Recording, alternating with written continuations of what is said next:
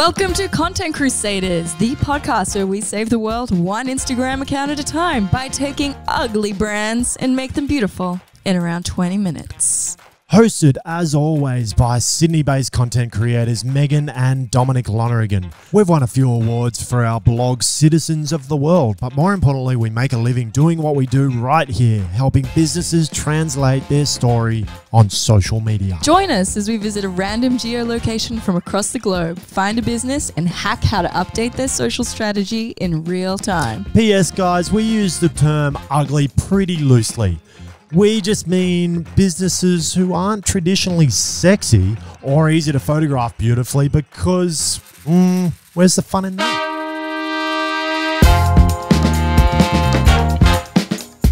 Here we are at episode 5. Welcome! This is our final episode. No, it's not. No, didn't we make a plan to only do 5? Well, we did, but we're going to do other ones. Oh, so you're enjoying it now, are you? Yeah, I am enjoying it, but we're actually going to do other ones that I want to, that I want to talk about in terms of yes, photography usages and all that kind of jazz. Oh, don't spoil the surprise. Exciting photography usages. Yeah. You're like, you want to talk about that, don't you? Yeah, but the reason is usages seems to be an issue that has come to more prominence since Instagram launched, and the burgeoning of the screenshot and share culture. So when you were a photographer years ago, usages, everyone just kind of got it, right? Well, I think the usages still exist. You talk about them in a world. Yes, they do. Feels like they don't. Well, because you are in that world of screenshot and share. But if you think about a TVC or an advertising, where someone is commissioned to be in a ad, then they're estimated to go out to a certain reach of people. That's why you're getting usages. Yeah. Because this ad potentially is going to go to 250,000 people because it's televised at this time. That is why you're getting a certain amount of usages. So then if they're just like, sweet, I've done that. Oh, by the way, I'm going to use it in America now. Then you're like, hang on a minute, my face shouldn't be in America because you haven't paid for it. You can understand how it's a bit of a minefield now because of social media. It's a global market. It's not just an Australian market. There is. So then you're also talking about the fact that a business has commissioned a photographer to sell their product. So say their product is floor tiles. Yeah. What are then the grey guidelines? Because floor tiles are all the same. Yeah. What happens if another business goes, I really like those photos, I'm going to use them to promote my business? This is a whole thing, and I think this needs to be a whole thing. This needs to be a whole episode, and with this actual episode is not about that. No, but you're getting me in it. I'm getting see how passionate he is. He's passionate, so we're going to dedicate a whole episode to that. As would most photographers. We thank you guys for sticking with us from last episode. We are so sorry that was all over the shop. It was a little bit. I didn't even want to listen back to it. You didn't want to listen back to it? But it was a great topic. I think we were cursed, right? Yeah, when we were recording it, at one point the camera fell off and then the sound fell out. And then the computer crashed 3 times. Oh, so it was a bit of a mission. So props to Dan who helps us edit our podcasts for making dreams come true. Yeah, no. Even that was a nightmare because it all sent in weird file format. Anyway, let's not go there. But we're guys, sweet this time. It's going to be good. All right, let's get on target. Today, stay on target. Where are we going? So you said to me the other day, you're like, Meghan, can you please just get out of America and Canada and find another country? And I was like, oh yeah, there are other countries to look at. Yeah. So we had a little think, and Dom and I once took a really interesting road trip through Scotland years ago. It was epic. It was amazing, and we got some incredible shots. But something that wasn't as incredible was how... Shout out to Brett Galvin for getting married over there and hiring me as a photographer. Yeah, shout out to Brett Galvin from Mint Partners. From Mint Partners, PR. yeah. So the thing about Scotland is it's an incredibly stunning, beautiful, breathtaking country, but the service industry needs a bit of tuning up. Yeah. It needs. I'm just going to put it out there. It needs a little bit of tuning up. Why do you think that it is like that? Because I reckon they're just like, I reckon they live in the most epic country in the world that is only really, really epic for like 2 months of the year in terms of its weather. Mm-hmm. And it just gets jammed full of tourists. It's like living on the Central Coast. Really? Yeah, because Scotland's you live on like the Central Coast. You live on the Central Coast and you're like, oh, this is sick. Mm-hmm. And then for 2 months of the year, it's just full of tourists. And they ruin the beaches. You know, they come up here and trash all the beaches. Okay, I'll let you go. But on that so I tangent. reckon that's like Scotland. But also the difference with Scotland is their accommodation's really difficult to get. Mm-hmm. Really difficult to get, and a lot of the places are Airbnb. Mm-hmm. So not only are you like bombarding them with tourism, but you're living in their kind of Airbnb in their house, and they're like, oh, I'm just so off you. Okay, so to give you some context, because Scotland gets so popular in summer, but then is quiet for the rest of the year, the incentive to have like major hotels or anything big in all these towns and cities isn't really there. So it is a very Airbnb or B&B centric country. Yeah, or but pub or that kind of, pub, that kind of thing. Yeah. So coming from Australia, we were like, oh, a B&B, how charming. We'll go and stay with them. But and we struggled to get accommodation. Hey, like in some areas we were paying £300 once to stay once to stay in a tent. No, that was 150. And once to stay in a pub on someone's Superman sheets in a spare bedroom. So it was crazy. And at one point we were staying in an actual proper hotel, and our key opened every door. Our key, it was such a weird hotel that we looked on TripAdvisor, and someone said, be careful, check your key and see if it opens any other rooms, because ours did. So we were like, oh, let's just give this a try. And it did. Hey, presto. So they kind of seemed annoyed when we went to the front desk and said, hey guys, do you mind if we move to a different room? And they were a bit like Fawlty Towers, like, ugh, what? We watched a lot of Fawlty Towers that trip. I'd say if you want to sum up the hotel industry in Scotland during summer, recommend Fawlty Towers. For a small percentage of them, we just happened to stay in all of them, the ones that were like that. Yeah. I think it'll paint a picture of what Scotland's but that accommodation doesn't mean the people aren't incredible. No. The country is not amazing. It is. So that brings us to where we're going. Okay, cool. And paints a picture. We once had a huge night in Inverness, because being an Australian, Dom let me do the map planning, and I like Loch Ness and Inverness are just like right together on the Scotland map. But because I'm Australian, I assumed that distance meant like half a day, like a day's of driving.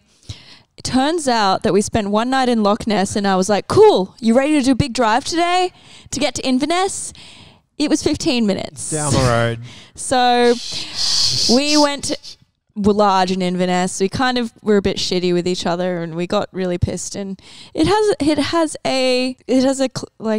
a tender spot in my heart for this place. It also is full of castles and history. Yep.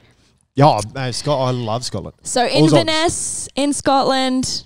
We're coming at you. For you. Cool. So that was the longest intro ever that we've ever done, but I thought it was important to give some context. Yeah, I think definitely some context to what it's like in Scotland town. Yeah. So I went to the Inverness, Scotland geolocation, and for the most part, I really struggled to find a business to feature, because I don't think the Instagram like geolocation tagging is big for businesses in Inverness. Either that, or they're so popular, like their Instagram doesn't need any more marketing. Yeah. I think it's probably more likely that they're just not geotagging. Geotagging. Businesses, remember, geotag your photos. It's very important and it's a great way for people to find you. Yeah, 100%. So we came across this account called Loch Ness Honey. Cool. So if you're following along in your car, pull over and pull up at drive with your knees. Yeah, Instagram.com/Loch as in LOCH, Ness NESS as in Loch Ness. Yep, Yeah, as cool. the monster. Yeah. And then Honey. Loch Ness Honey. They've got 27 posts, 85 followers, and they're following 97 people. So they're fresh. They're fresh into the game. They're fresh. They're early. Yeah. Cool. So hopefully we've got them at a good time. I don't want to check if they are fresh, actually. When did this account start? June 26, 2019. No, 46 weeks ago. And Yeah. they've got 27 posts. Yeah, I'm not sure if that's super fresh. No. So that's like a post a fortnight. I wanted to do these guys because honey is such a beautiful product to shoot, and I naturally feel like there's a lot of content you can create for a honey brand. Yep. What do you think?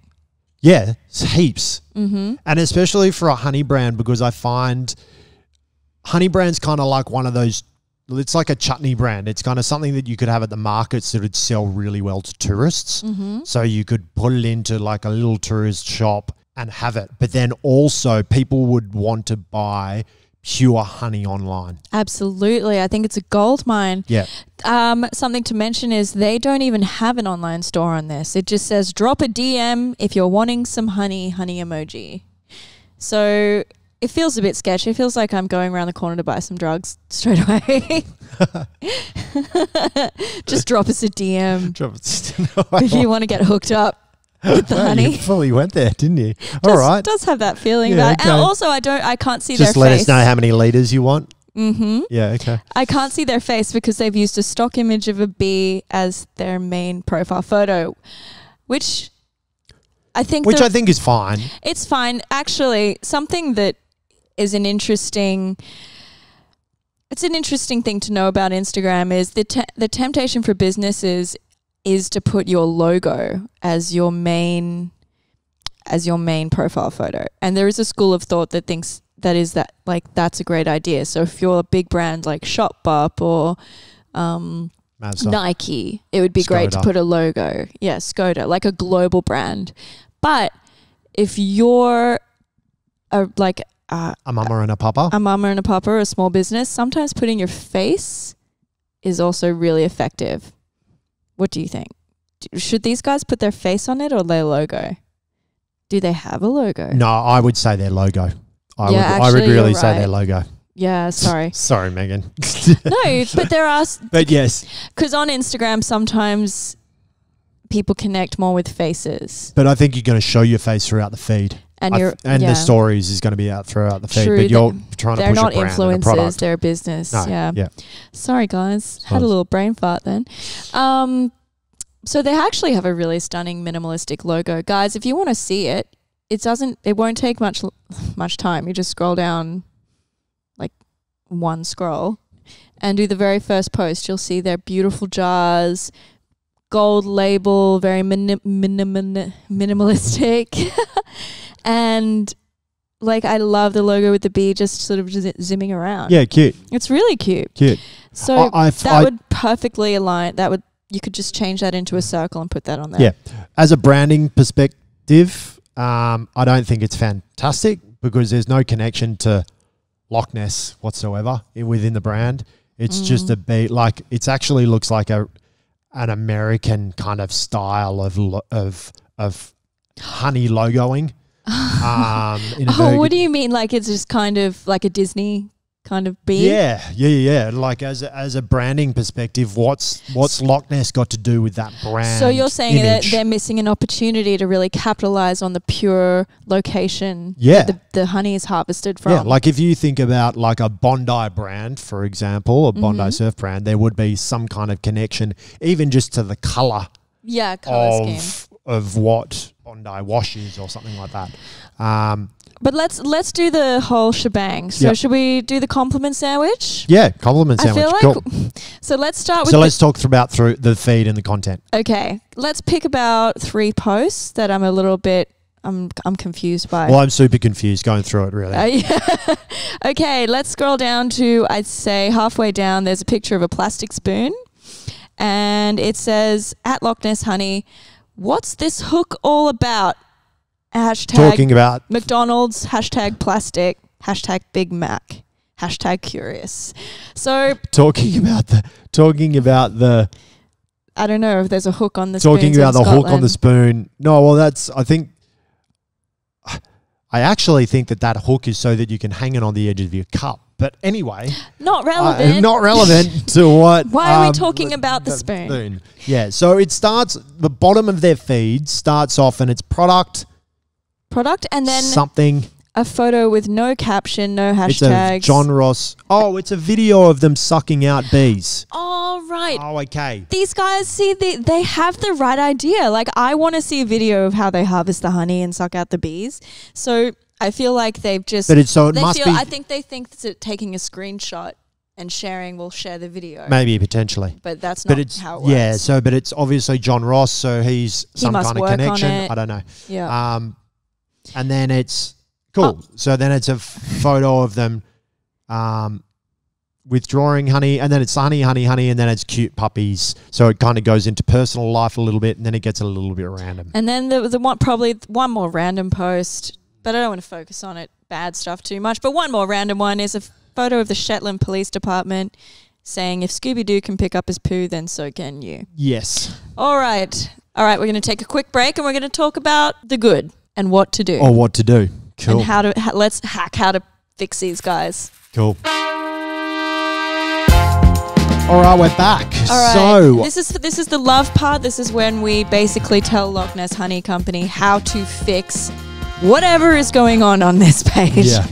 So Dom, 3 pillars. Content. They've got 28 to 30 posts a month. I think just to start off with what she has up there, she needs to remove all personal, all, what's that one? It's a photo, sorry, it's a photo of the shipyard, and it says, I do hate shopping. Yeah, so I think she's got a sense of humor. I think she's saying she's shopping for a ship. I do hate shopping. All right. You know what? We're not going to focus on it. We're going to just light a match to this, and I would start. Yeah, We need to do, as we do, guys, in every episode, we build content pillars. If you're just tuning in now, a content pillar is just, say we put Loch Ness Honey in the middle, and the pillars are what holds the brand up in terms of content. So all the little lines of things that relate to Loch Ness Honey. So beekeeping tips, I would put that on the side. Yep. I would do kind of slow-mo shots of the honey drizzling just for fun. Well, so you just do the product straight up. So but I think a really cool, fun, creative way could be like, what if you had Unchained Melody playing and then just like, whoa, my love, my darling, and just, or like, oh no, forget that song. Any song with the word honey in it, you could have like a little clip of it, like less than 15 seconds, and then just drizzle it. You got a lot of usages issues with that. I know. Yeah. How the hell do people get around that? Yeah, I don't know. We could talk about that in the next episode. Yes. So product shots. Product shots. Beautiful product shots.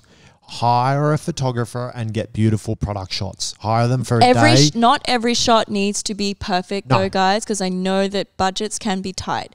But a few core images of your team. Yep. So harvesting. Like how fascinating is harvesting? Harvesting, what they do to harvest, so pulling them out, they get in their suits, they pull them out, they vacuum them out or whatever. Showing me the queen. I want to see what the queen looks like. Yeah, cool. So photos of all of that, of the bees, of them harvesting. So that's one pillar. You know, that's one pillar, harvesting. And then preparing the product. Yeah. How do they get it? How do they get it out of their, their hives, the honey out of the hives? And then bottling, so it being bottled, and and then the final product in a look and feel that is Loch Ness. I feel like we're being super functional this episode, and I want to just pause for a bit. Because honey is super easy. Like it is easy, but you know what's hard? Let's try and come up with a hook. Like, what is a hook? What would make the average Instagram user stay hooked to this page? Now you've got to think laterally. Yeah. So I think that's kind of the lowest common denominator. Yeah, right? what we've just told you to do. Lowest common stuff. denominator, easy stuff. That should be your bread and butter honey content. But we're going to try and think of a lateral hook to keep people in. For instance, there's this dog groomer. I forget her name, but she's huge on Instagram because she got mega by just whenever she finished a dog grooming, she would blow dry the dogs to like Celine Dion in slow motion. And it was just this really funny, cute way of finishing her things. So and she's got 500,000 followers. So how she got away with using Celine Dion, I don't know. But you were just talking about doing the drizzling and having honey. Yeah. So that's a kind of a cool concept. That is one hook. It's not completely finessed yet. And let me try and think of another one.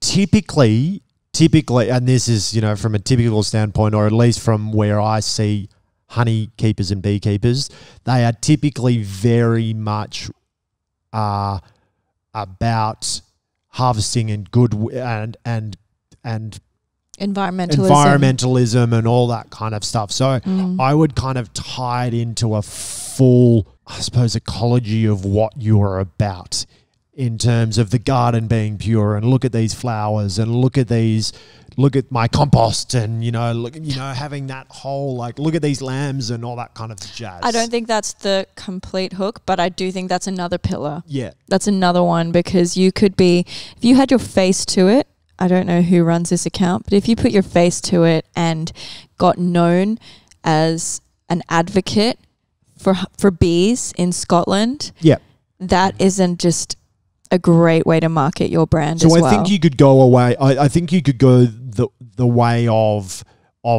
the tips, and this is how to do honey, and this is how to be a beekeeper. But the concern is then, are you selling beekeeping, which I don't think is an issue, because to start up bee colonies is a cost. For people that are interested in getting into bee colonies, it'll set you back about $1,000. I've researched it. So it's to get a colony of bees. Mm-hmm. So that costs money. That could be another side product that she could sell potentially. Yeah, like flow hives or something. Yeah, you sell the system and you sell the bees. But I think in terms of selling the honey as a product, I would just have beautiful flavor notes. You could discuss its flavor notes. You could discuss why the notes taste like that. Why? Yeah, I don't think it's ever going to be. I don't think it's going to be a hook product. And every product can be hooked for the gram. The reason they're on Instagram, if that's what you're about to ask, is because something like 70% of sales come from Instagram. No. I get being on the reason for being on there, but why are they? What is their reasoning for being like? Okay, let's try and when we talk about the hook, sometimes it's easy to get caught in trying to think of a hook that's kitschy and cute and newsworthy, and people are gonna like spread it on the news and be like, check out this account, it's so funny. Let's take it back a bit, because sometimes people follow accounts just because they're aesthetic and they're inspiring. So if maybe Loch Ness Honey took a note from... That's kind of what I mean. Yeah, I'm coming round to it. So if Loch Ness Honey thought of themselves more as River Cottage, if you know what that is, I'm really showing my age right here. River Cottage is one of those shows on like the ABC that your mum used to watch, and it's about living off the land and recipes and like showing. Is that not the guy down in Tasmania who does that? Is that dude? Yeah, but he's a chef or something. It's just a beautiful, relaxing show, and so whenever you watch it, you feel a sense of comfort. You feel like you're on the land. Shots are so moody and aesthetic, and I think he's living the dream that everyone wants, and I think that's what they can sell. That's what I'm saying. So Loch Ness honey on Instagram, instead of selling just honey, you're also selling the dream of being a beekeeper. And people buy into that. Yeah. So people go the glamour of having some Loch Ness honey. Yeah. Oh, I'm happy we got that. Yeah. Sometimes it takes a little bit, you know. They can't always be we're doing easy. it. Can't always be $1 million ideas.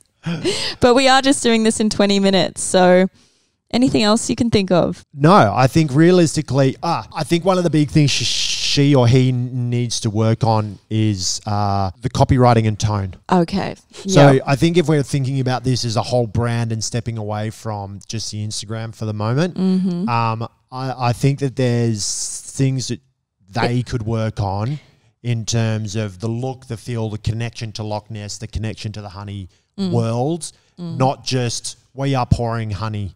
Yeah. The environmentalism, slow motion shots of the honey. What Loch Ness is about in terms of honey. Like, what does honey mean to...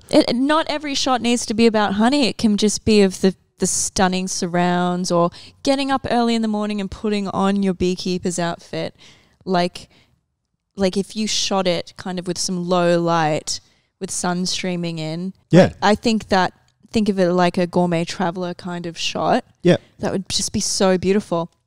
And Instagram, they don't even have an online store. So if they get their Instagram right, their online store, it'll be less work for them, because all they do is go on Squarespace, create a beautiful online store as an extension of the look and feel of their Instagram. Yep. And the tone needs to be more about we as a company, like third person. We care about this, and I think we're striving to save bees. This week we did this. Yep. We took a walk, because there is a cute little photo of a chick. Not honey or bees, just cute. Hashtag free range. Hashtag Easter. Hashtag dinner. Wait a minute. What are you going to do to that chicken? But they can. They can. If it's probably an ethically raised chicken. Yeah, well, it is. It's free range. That's cute. Yeah. It's cute. It's also dinner. So, how I would rejig this photo is I would shoot this beautiful Don't shoot it. Don't shoot it at all. Don't shoot it. I would shoot this chicken. Just take a photo. Please. I'd shoot it beautifully, and I would write probably about 3 or 4 lines about sometimes... Now that's we stand for ethical farming. Yes. We believe this. We totally understand if you want to eat meat, but look into your meat sources. And you're just talking about where you stand. We are coming from the country of black pudding, so... This is Scotland, right? So they breathe them tough up there. Yeah. So, but like I like where she's going, or he, or they. We don't know who it is. No, they are going with the chicken. Yeah. So they just took a flat photo of a chicken. So there's just a way to elevate it. See that they're doing a slow motion of some honey pouring. They need some brand colors. They've got their logo down. If you could just incorporate that logo colors into some of their messaging. Guys, they need a Canva account stat. Yeah. Guys, we only have 20 minutes. Yeah, but if we had longer, I think we would do a brand guideline with them. Yeah, 100%. And I think there's work on their tone. Yeah. Work on their colors, and build just a presentation of an overall aesthetic, and then spend a day shooting, and then delete all these photos off their Instagram. Yeah, a day or two. Shooting. Yeah. In terms of engage, do you want to just touch quickly before we go on engagement, who they should engage with? Should we touch quickly in terms of who they should engage with? Well, they follow 97 people. Let's just have a look at who they follow. Yeah, I think realistically they should be connecting to all the town little shops and markets in Loch Ness. I'm sure there's roaming markets that they could do. I'd say they should follow Visit Scotland. If their feed's going to be beautiful, I want Visit Scotland to be aware of this business. I feel like they could be doing, hitting up, I'm sure there's companies in Edinburgh and stuff that do gifting. Well, they follow Chef... Oh, gifting. Stop it. Genius. Yeah. You just So genius corporate ideas just gifting. fall out of your brain. So this honey company, look, I know restaurants are struggling at the moment, but hopefully we will all go back to normal very soon. This honey company needs to hook up with some of the restaurants in Inverness and get their honey in the restaurant and talk about how that restaurant uses their honey. Well, could and they then also use do that like, chef as an advocate for their honey? Yeah, could they also do like, could we like collaborate with a chef to make a honey chicken? Genius. Using their it's going to be hard for them to collaborate when they only have this many followers. So maybe that's an idea down the track. But in order to scoop the followers so you can collaborate with a chef and get bigger and better, you're going to need a tight. Well, but I think it's kind of just like a good joint venture that they could potentially do. Oh, so then the chef gets content for their feed. Yeah, or something, they kind of arrange something together. Yeah, I love that idea. Yeah. All right. We finally got there. I think we got there, right? We got there. Sometimes it's hard. But I think realistically, like for them, they could easily hire a photographer a day or two and just go through the process with them. Yep. And get the photographer to take beautiful shots. And when the photographer delivers the shots, ask the photographer if they can help maybe give you a filter for when you do photos off the cuff as well. Yep. Because you want your feed to be very cohesive, and one of the easiest ways to make your feed cohesive is to have a preset, and a Lightroom preset or a filter for people who don't know Lightroom. Yep. That you agree on for every photo. Yeah. So there you go. And then just work on the tone of voice and you're done, son. Yes. All right. High five, best friends. Thank you guys for sticking with us for 5 episodes now. It's been a roller coaster. Last week we did Mace, and we've done a real estate agent. Then we've done a propane company. Propane was my favorite, I think, because it was our first one. Dude. So, and then the next week we're going to do usages. Oh my God, he can barely contain himself. So strap in. Dom and I are going to have some arguments. I'm the layman who used to screenshot and share, and Dom is going to tell me why that's not a good thing to do. Well, it is blurred lines. He can't even wait to blurred lines. He can't wait till next episode to do it. All right, thank you so much. As always, sharing is caring. Okay, guys, thank you so much for listening. And don't forget to join us on Facebook at Content Crusaders Podcast Community. We have 138 people now. Oh, booyah. We share memes, we talk about episodes, talk about business. So, yeah, do it.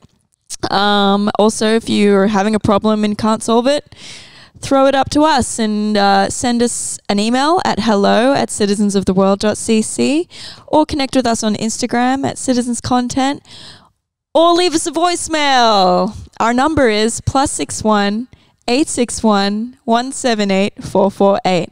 That number again is +61 861 178 448. Sorry, I couldn't read the number. Glad you've got all that information written down, because I'm really glad that we're talking about usages next episode. Yeah. So, guys, stay tuned, and thank you so much for listening or watching or doing anything. And stay safe. Bye. Cheers, guys. Bye.